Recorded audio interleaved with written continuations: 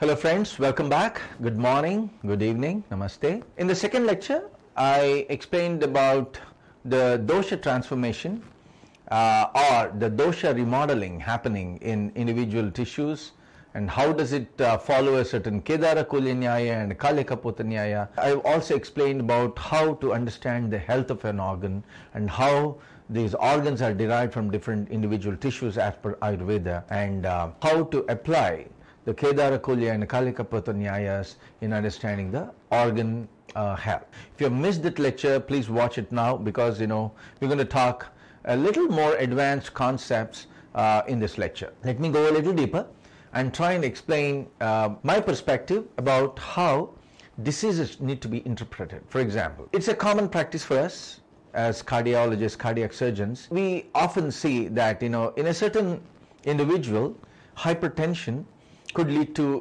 majority of individuals, it leads to left ventricular hypertrophy. But in certain individuals, we have repeatedly been seeing that it could lead to thinning of the left ventricle.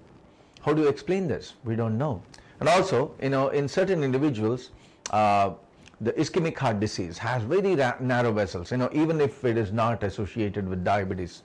And in some individuals, the plaques are soft and sometimes very rarely are calcified. And what guides these processes is something that I want to throw light on. In Ayurveda, heart disease is beautifully explained as a Vatatmaja Hridroga or a Pittatmaja Hridroga or a Kafatmaja Hridroga or a Sannipataja Hridroga or a Sahaja and a Krimija. What it means is ischemic heart disease, or for that matter any heart disease, should be classified into a Vata mediated ischemic heart disease or a Pitta mediated heart disease or a Kapha mediated ischemic heart disease. What happens in these three different pathways is that Vata, because of its propensity to accumulate more salts, it leads to calcification score being high. And a Pitta mediated ischemic heart disease is predominantly comprised of blood clots, and a Kapha mediated ischemic heart disease would lead to predominant formation of soft plaques. So this is a beautiful correlation. So the amount of soft plaque or blood clots or the calcification index actually gives an idea of what dosha led to that particular disease. And why is it so important is because you have to deploy personalized regimen, dietary, exercise, supplement regimen in different pathways. So that's how you need to understand that every disease has a Vata component or a Pitta or a Kapha component. Similarly, cancers. Now, cancers, in Ayurveda are classified into Vata Gulmas, Pitta Gulmas, or Kapha Gulmas. Gulma is the word used by Charaka Maharshi to denote a benign tumor, and Arbuda is the word used by Sushruta Maharshi, who happens to be the first surgeons across the world. In documented history, he was there at least 40,000 years ago. And he uses the word Arbuda to denote a malignant cancer. And then he also described that based on the location, they could be tissue-based location. They could be rasa arbudas, rakta arbudas, mamsa arbudas, meda arbudas, asti, majja, shukra arbudas, and things like that. And based on the dosha predominance, these arbudas again are classified into vata arbudas, pitta arbudas, and kapha arbudas. And there are several classifications, based on the dosha predominance as defined in this text. What they are saying is cancers could be vata mediated or pitta or kapha mediated. Why is it so important? Let me explain. You all remember the Le principle from our 12th class organic chemistry or inorganic chemistry. So what this principle deals with is when A and B reversibly react to form C and D, the reaction either moves forward or backward under the influence of an external factor to balance the external factor. So what it means is, take the example of cancers. So cancers are primarily mediated by the expression of oncogenes, isn't it? This is what we know. Of course, there are certain cancers like ER or PR positive cancers that lead to certain breast cancers and ovarian cancers and things like that. But then even the receptors have to be expressed by a certain expression of a certain genetic locus, isn't it? So primarily most of the cancers, if not all of the cancers, are gene mediated. So a certain expression of a certain gene locus, oncogene ideally, leads to the formation of cancer in a certain organ. Now, another thing that we all as doctors, scientists should understand is that these oncogenes, we have approximately 99.999999% of the genome across all individuals, across the whole world, across the entire 7.87 billion people is pretty much the same, isn't it? Now, which means each of the individuals have all the oncogenes essentially. Why aren't they getting expressed in all the individuals is the question that we need to ask.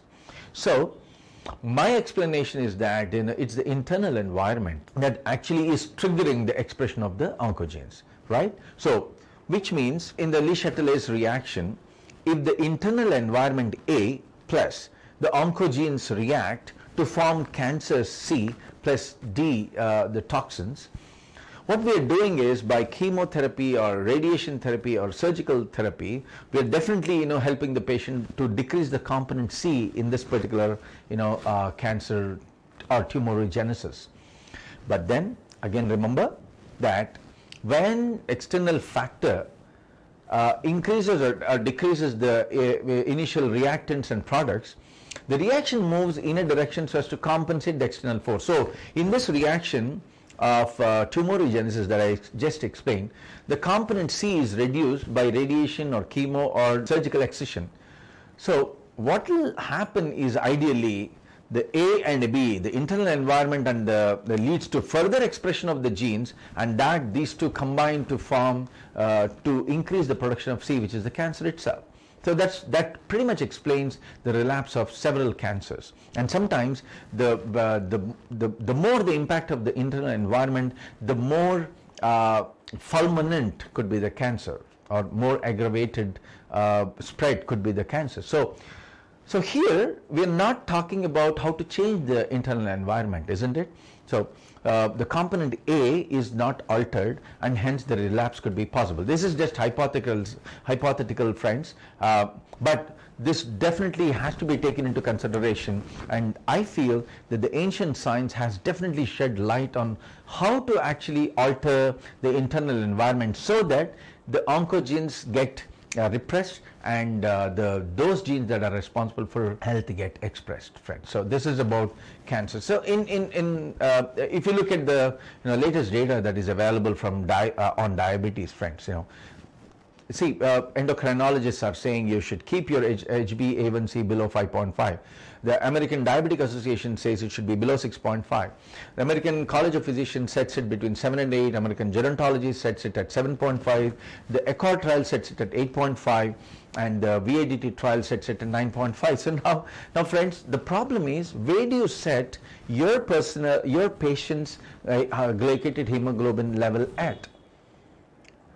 Isn't it a big question? And also, if you look at the latest guidelines given by the American College of Physicians, I think it's the guideline number 3. It clearly says that in 2019, the guidelines definitely recommend to personalize the blood glucose levels for your patient to suit to their metabolic requirements. But how do you know the metabolic index of an individual? We don't know, isn't it? Do we have a measure? I don't think we have a credible measure of understanding the metabolic index of an individual or of an individual organ. And if you look at the cholesterol, say for example, HDL is called as a good cholesterol, LDL is called as a bad cholesterol, but certain changes in the CETP locus of the gene has led to increase in HDL, and increased HDL in Caucasians has caused heart attacks. That is directly related to the plaque that is formed in these individuals has high proportions of HDL. That was proved by the Danish Research Institute. Eberholm et al. Led this research institute. I mean, when they were targeted to keep these LDLs and triglycerides less than 100, Malinsky et al. Had demonstrated that this actually was the cause of heart attacks in 75% of the patients that they have investigated in a certain research. I think it is about more than 12,000 or 12,000 patients were investigated. It's a huge study. So when does a good cholesterol become bad and when does a bad cholesterol become good is something that we don't know today. There is definitely, of course, there is some data suggesting that increased HDL has helped some individuals, and decreased LDL has helped some other individuals. How do you understand this disease, or the metabolic disease that we are talking about, be it hypercholesterolemia or be it, hyperglycemia, is something that has to be understood. I would want to, throw some light on this as well. Friends, look at this. So now we talked about electrophysiology, isn't it? What Vata does is it makes the tissues hyperexcitable. When the tissues become hyperexcitable, we all know that towards the end of an action potential, the cell uses up ATP to to reverse the ionic homeostasis, or to achieve the ionic homeostasis. Isn't it? Sodium and chloride are pushed outside of the cell, and from the extracellular fluid, potassium is taken back into the cell to come back to the original ionic homeostasis. So ATP is spent faster in a Vata environment. Now, what does it mean? It means the glucose demand of Vata tissues is high, isn't it? Where does ATP come from? ATP comes from only by the burning up of combustion of your glucose. C6H12O6 plus 6O2 gives rise to CO2, 6 CO2 molecules and 6 H2O plus ATP. So ATP is used up faster in Vata, and hence the body needs to produce more ATP. So the Vata systems, if they are not supplemented by appropriate amounts of glucose, then they suffer. And that's exactly what Ayurveda says. When you give a dietary protocol to Vata-based, Vata predominant individuals, the diet is loaded with, a high glycemic indexed foods. So see how this electrophysiology of Vata is actually guiding or leading to a higher demand of glucose by demanding more ATP for its restoration of the ionic homeostasis. The Pitta, in our experimental models, we demonstrated how Pitta are directly correlated to the mitochondrial system. So excessive Pitta leads to hypermitochondrial activity. Hypermitochondrial activity again requires the substrate of glucose. Isn't it? It's the glucose that burns up in the mitochondrial systems, and then in the glycolysis first, and then the Krebs cycle in the mitochondria, and then followed by the ETS, electron transport system, producing ATP. Now what happens in excessive Pitta is that the body demands more glucose, in which if the body demands, or a certain cell which has aggravated Pitta demands more glucose, it is just simply logical that you need to feed those systems with higher amounts of glucose, which means in individuals who have either excessive Vata or Pitta, or combined Vata Pitta aggravation, you would need a higher level of blood glucose. So that pretty much explains why VADT pins down the HbA1c to be less than or equal to 9.5. And that also explains why certain cohort of individuals in Accord trial were doing good when their HbA1c was set at 8.4. And why the CV mortality increased, the cardiovascular mortality increased by 32% in this Accord trial when the HbA1c was tried to, pushed harder and then tried to maintain less than 6.5. So this pretty much, the VPK essentially gives a beautiful understanding of why certain individuals require, higher amounts of glucose, or why certain individuals, require lesser amounts of glucose. If you understand the glucose metabolism in the light of Vata Pitta Kapha, in the dimension of Vata Pitta Kapha, then you can actually personalize the blood glucose levels. Personalize the levels of blood glucose in your patients. Isn't it, friends? It's a beautiful science. Now, let's extend this logic further to understand the fat metabolism. Now what is happening in the fat metabolism? So again, extrapolate the electrophysiological studies. Vata sets in hyperexcitability, that sets in higher demand for ATP, isn't it? If you don't supply glucose at that particular point of time when Vata is aggravated. Or when is Vata aggravated? When you are intellectually, working at a higher, intellectual level, or when you are tense, when you didn't sleep, when you were working, or when you were under intense duress. The brain is active. Usually, normally, the brain uses up about 33% of your blood glucose when you are under extreme stressful condition, or when you are exposed to a higher intellectual activity. The brain is using up more, and hence the body requires more glucose, isn't it? If you don't give the brain or a certain organ that is actually under a pitta or a vata aggravated state, what will happen, and when the blood glucose levels go low, the body automatically triggers something called as gluconeogenesis. It burns up your fat to produce glucose, and once the fat is depleted, it burns up your proteins to produce glucose. Once the stores of fat, first the stores of polysaccharides in the form of glycogen storage get depleted, then the fat get depleted, then the proteins, whatever the body can shed, will be depleted, and many people complain with loss of their weight, loss of mass, muscle mass. Once this happens, the body sets in something called as breaking up of or burning up of your visceral fat.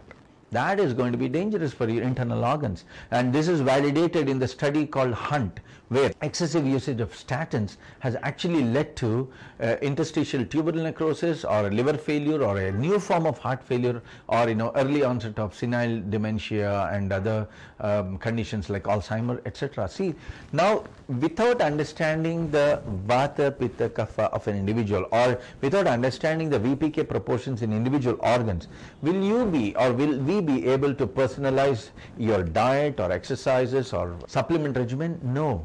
So friends, I just wanted to quickly give you a summary of how the important are understanding the vata, pitta, kapha, and in the light of the glucose and fatty metabolism, and also in the light of several controversies coming on diabetes and blood cholesterol levels. I wanted to give you an idea that the dimensions of vata, pitta, kapha really give you a beautiful overview and a bird's view of the metabolic processes happening inside the body, and then accordingly customize the need for maintaining a certain level of either blood glucose or HDL or LDL or VLDL or triglycerides, etc., and so on and so forth, friends. Thank you very much. We'll meet in the next lecture with the continuation of the orientation program.